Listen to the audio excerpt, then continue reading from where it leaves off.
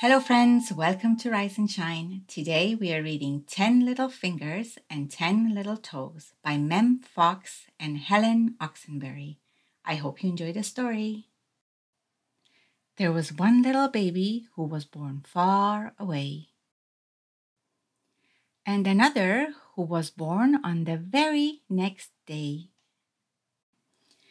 And both of these babies, as everyone knows, had 10 little fingers and 10 little toes.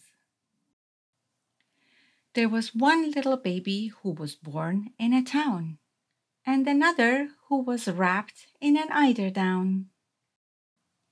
And both of these babies, as everyone knows, had 10 little fingers and 10 little toes.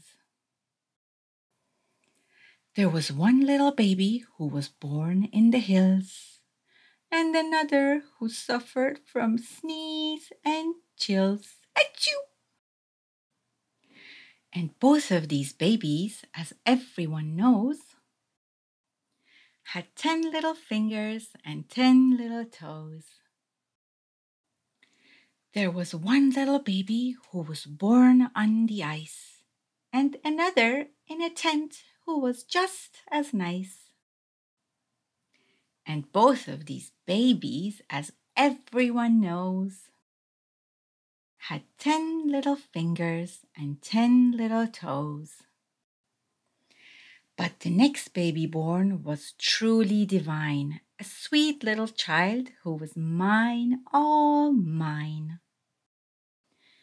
And this little baby, as everyone knows, had 10 little fingers, 10 little toes, and 3 little kisses on the tip of its nose. Mwah, mwah, mwah.